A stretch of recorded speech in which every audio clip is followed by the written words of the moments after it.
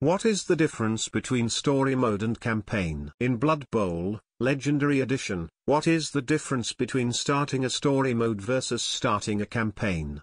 Question from user Elliot Gaming at Stack Exchange. Answer: in that game, the two are quite different beasts. In campaign, you build a team and start your way through guiding that team towards winning better and better tournaments. Main point of the campaign is to develop the team gradually. This can be quite a lengthy endeavor, since there are quite a few tournaments to get through. Each tournament takes several matches and there's a very real risk of not being able to advance to better tournaments if you don't do well enough. You'll also be able to see your team and its player grow and learn as they gather experience, get injured and sometimes even die. In story mode, you play as a coach that has a very bad habit of getting kidnapped to a new team over and over again. You'll rarely spend more than a match or two with a team, sometimes even less, as you may be given just one half time and your goals vary significantly. Instead of aiming for just the victory, you'll be given goals like performing certain amount of passes or fouls in a match,